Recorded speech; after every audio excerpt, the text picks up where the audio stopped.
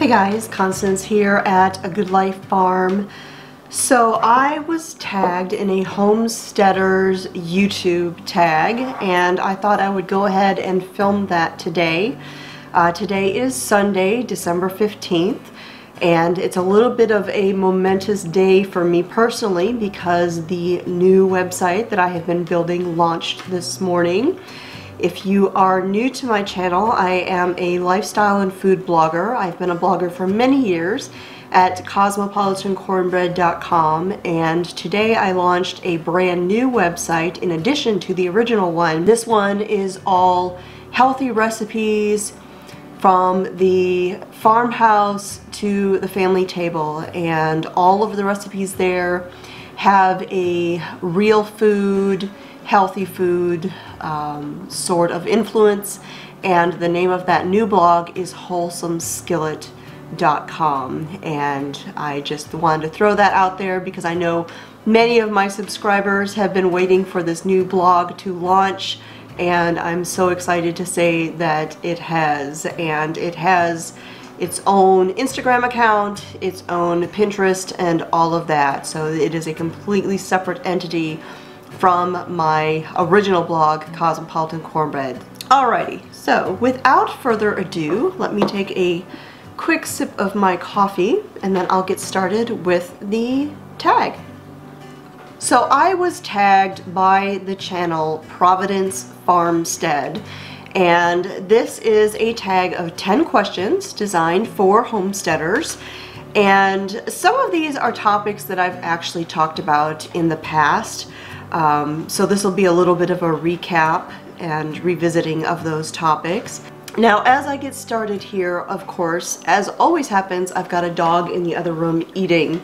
So if you can hear some crunching, just disregard. We have 4 dogs here in this house, and they don't always understand the etiquette of YouTubing. Question number 1, what got you started in homesteading? So here's the thing. I did not grow up in the country. I did not grow up on a farm. My grandparents didn't have a farm. However, most of my great-grandparents were farmers. My mom's mother, my maternal grandmother, did live out in the country, and she had a garden. She was extremely frugal, so much so that we would laugh about it when we were kids. However, now I aspire to be as penny-wise as she was. She always had a big garden, she canned, and that is one of the influences I think that led me to want to live this life. But there's a few other things as well.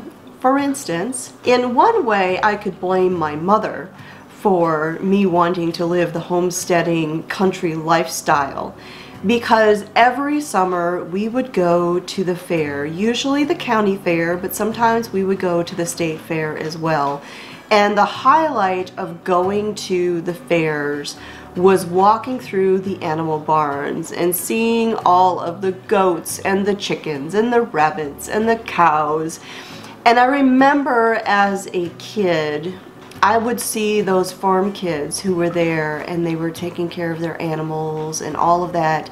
And I remember thinking those were the luckiest kids in the whole world because they got to live on a farm.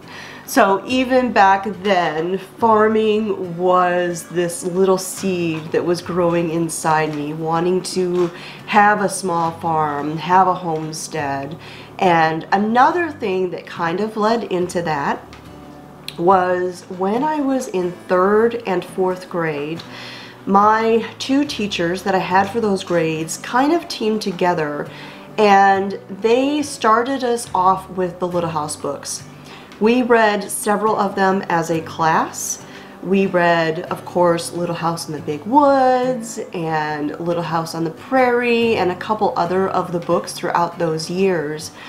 And I remember listening to the stories, and I felt this kinship to Pa, because Pa wanted to live out in the wilderness and not be by people and farm and give it a go and all of that, whereas Ma didn't necessarily have that mindset, but Pa did. And I don't know if it was the last name thing, because my maternal grandparents were Ingalls, and I don't know if there is a relation or not. It's hard to say. I don't have a lot of information on that branch of my tree. But in any case, the fact of the matter is, hearing those stories, going to the fairs as a kid, I think those are what really got me thinking about this lifestyle. And I always knew that someday I was going to live in the country, and I was going to have animals, and I was going to have a little farm, and it was only going to be a matter of time. And thankfully, the man that I married has the same mindset at heart. And while he works in the city and he commutes every day, and so a lot of the stuff that I do here, I do on my own. He loves it, and he loves to be able to enjoy it. Question number 2, what do you want to add to your homestead in 2020? There are several things that I want to add. I don't know when I will get to them. I'm moving towards this being a 5-year plan.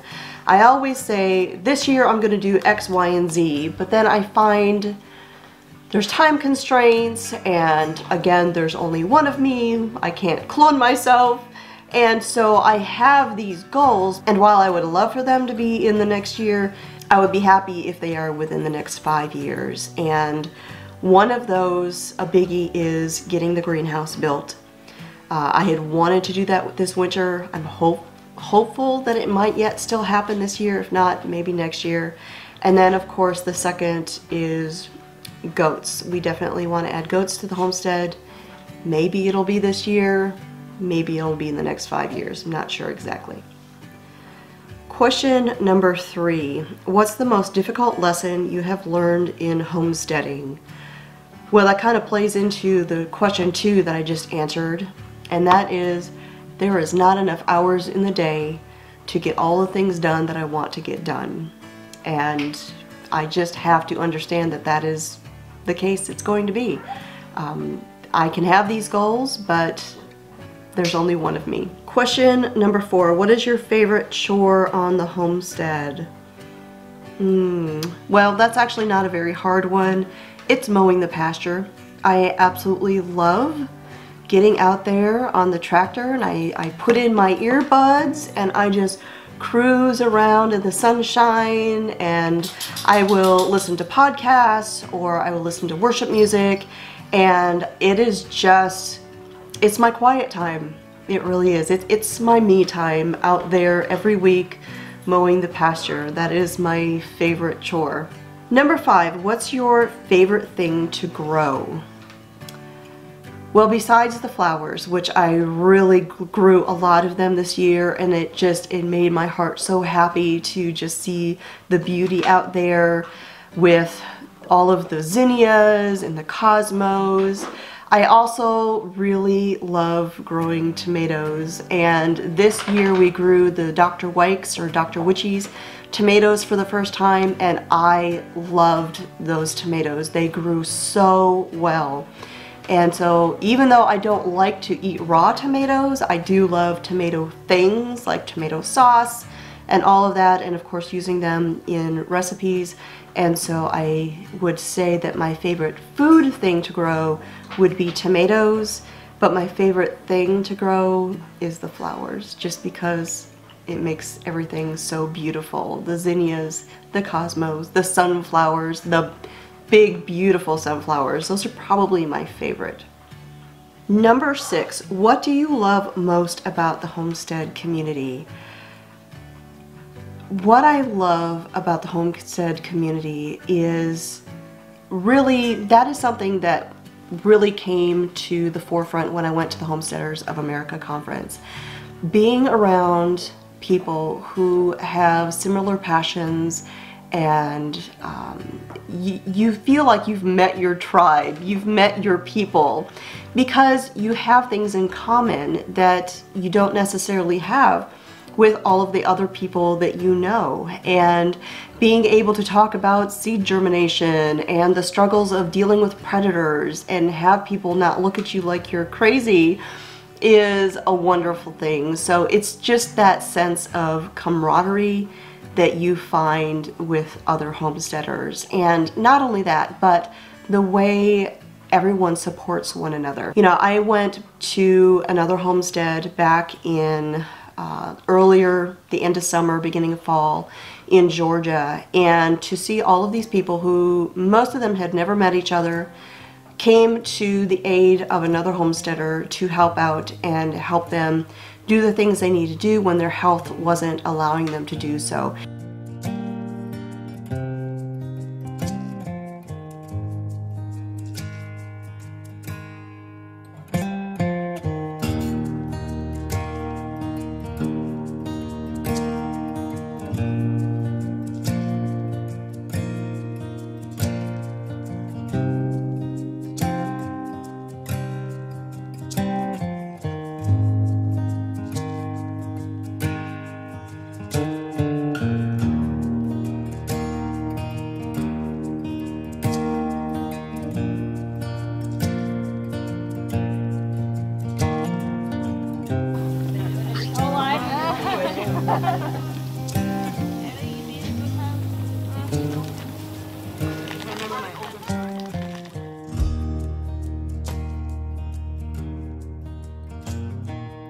And I have seen things like that happen over and over and over again.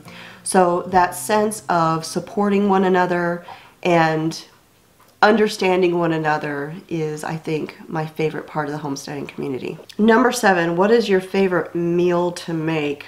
Now understand this, you are talking to a food blogger. I cannot possibly pick my favorite meal to make. That's not even a possibility. Now maybe my son could pipe in from the other room as to what his favorite meal is that he likes me to make, but I cannot possibly pick my favorite meal. Ham. Ham, he says. Ham and mustard pork chops. Okay. Well, there you go. Ham and the mustard pork chops that I make. Number 8, what is your favorite holiday? Well, keeping in with the food theme of the last question or two, my favorite holiday is Thanksgiving. It has been my favorite holiday for a very long time. I love just having the family around the table, enjoying a wonderful feast.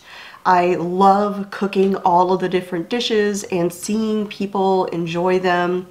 That is my favorite holiday.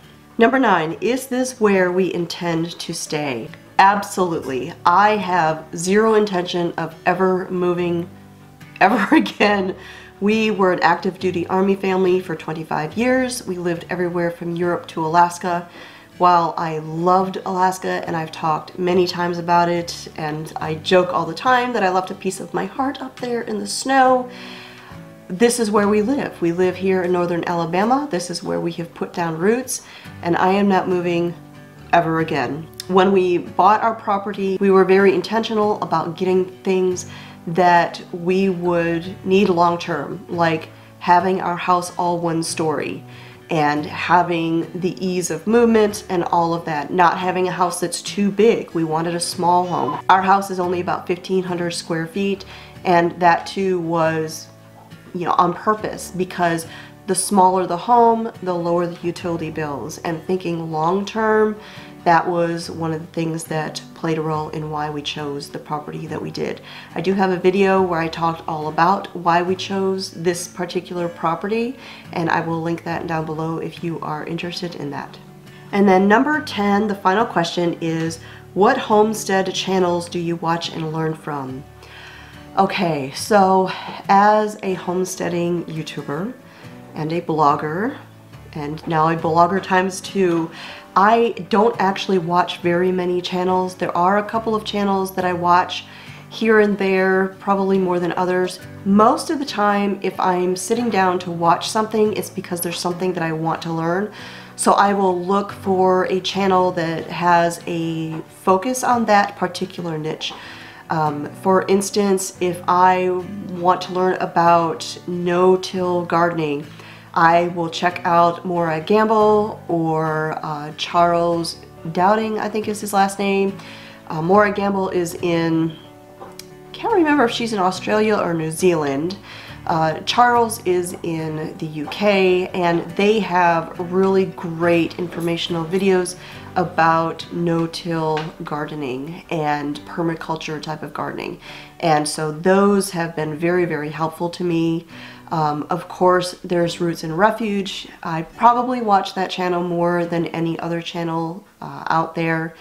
Not only for her gardening and her vlogs, but her wonderful devotionals. There's several, and I would never try to mention them all because I would miss out on people, but there's lots of channels that I watch here and there when I have the time to do so. But the truth of the matter is that if I'm watching videos, if I'm watching YouTube, that takes away from the time that I need to actually create. And so the more I create, the less time I have to watch. Alright, so that is the 10 questions for the Homesteaders tag. Be sure to check out Providence Farmstead, who tagged me, and thank you for tagging me in this tag. And so if you are interested in learning about homesteading, check out all of the other channels that are doing this tag and learn more about them. So thanks for stopping in here at A Good Life Farm. My name is Constance, and I do 3 videos a week on homesteading, home cooking, and back to basics. And if those are the things that you like, be sure to hit the subscribe button and check out my blogs. So thanks for watching, and I will talk to y'all next time. Let's get out, we can leave this city. Let's drive to the open air. Yeah, the countryside is so pretty.